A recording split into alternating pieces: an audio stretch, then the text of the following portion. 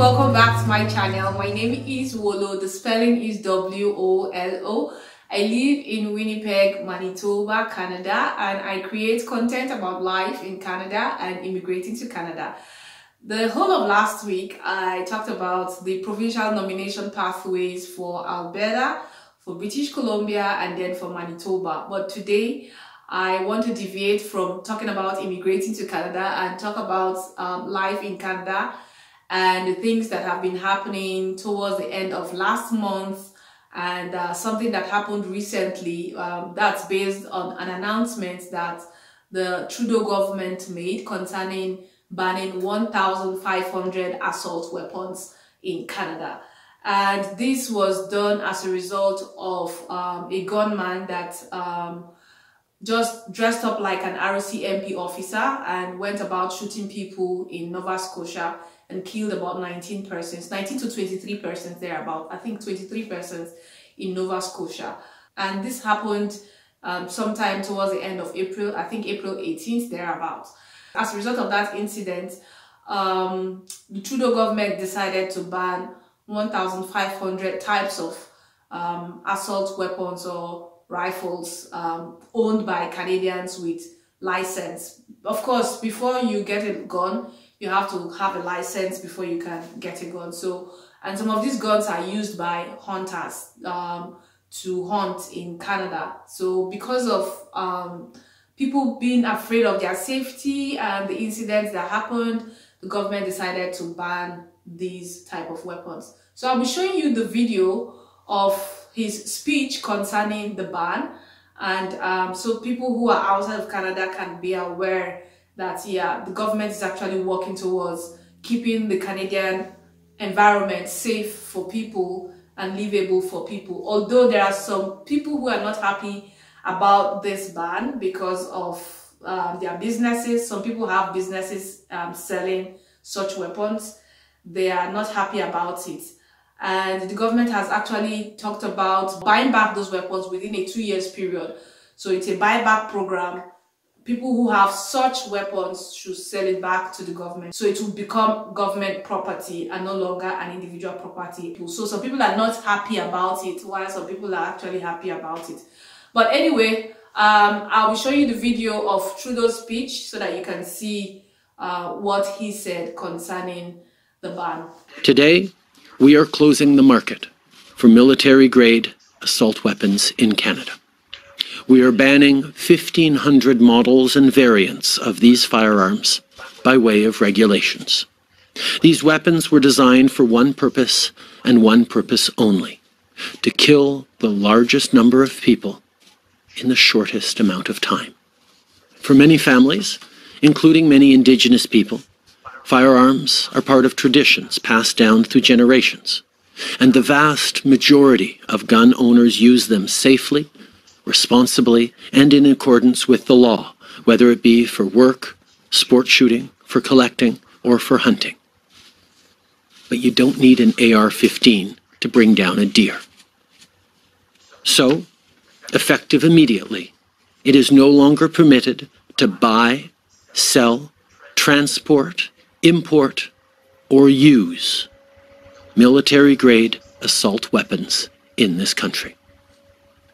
To protect law-abiding gun owners from criminal liability until they can take steps to comply with this new law, there will be a 2-year amnesty period, and we will legislate fair compensation. But even amid this terrible pandemic, we have seen the impact that someone with a gun can have in devastating the lives of family members, of communities in our country. That's why it is always a good moment to move forward on measures that keep Canadians safe, and that is why we are moving forward with this today. So that is Trudeau's speech, and it might interest you to know that there are dangerous places in Canada, and according to macleans.ca, there are several dangerous communities in Canada in 2020, and the #1 is in Manitoba. That's Thompson, Manitoba.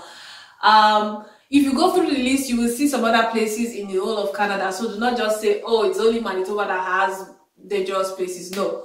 If you go through the list published by marklist.ca, I'll be posting the list so that you can see it. There are other communities and other places that are also dangerous, not just Thompson, Manitoba. There are other cities that are also dangerous.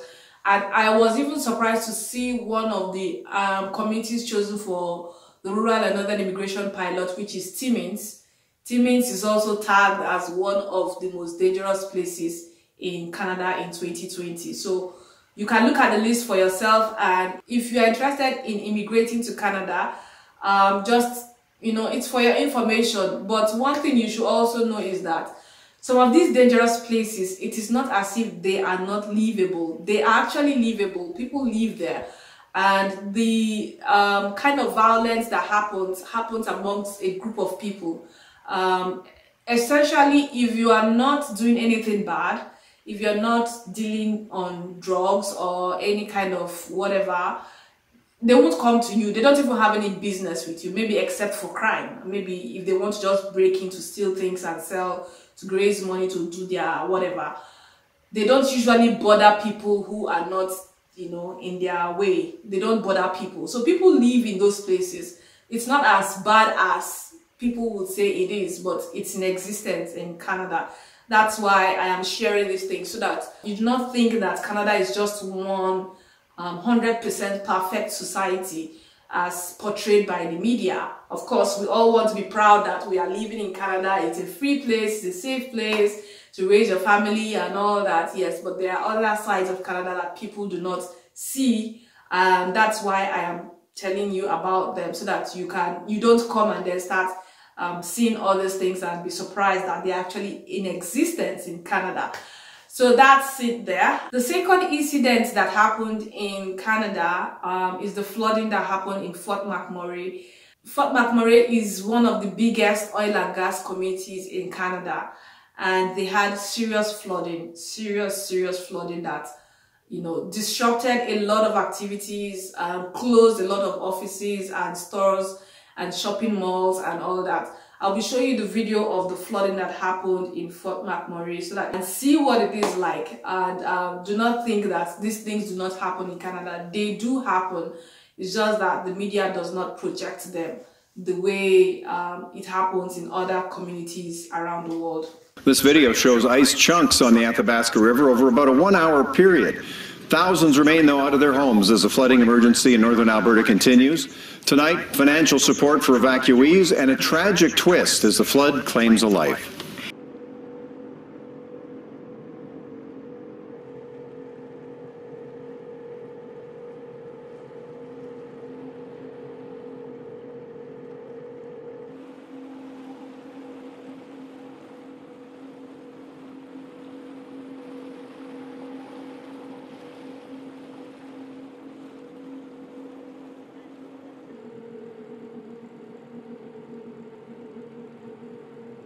In addition to the flooding, I also like to mention that there are some provinces that are prone to flooding during a certain period or during a spring period.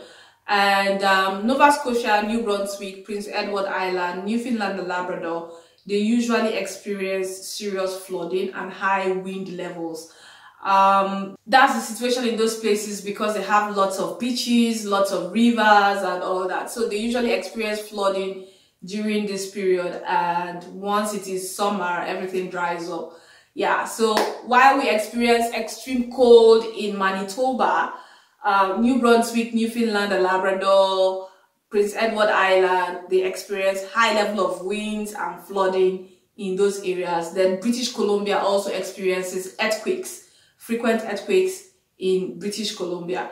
So these are the things that actually happen in Canada, and I decided to share them so that you are also aware for anybody planning to come to Canada, so that you don't start hearing them in the news and then be surprised that, oh, these things are actually happening here. You don't know.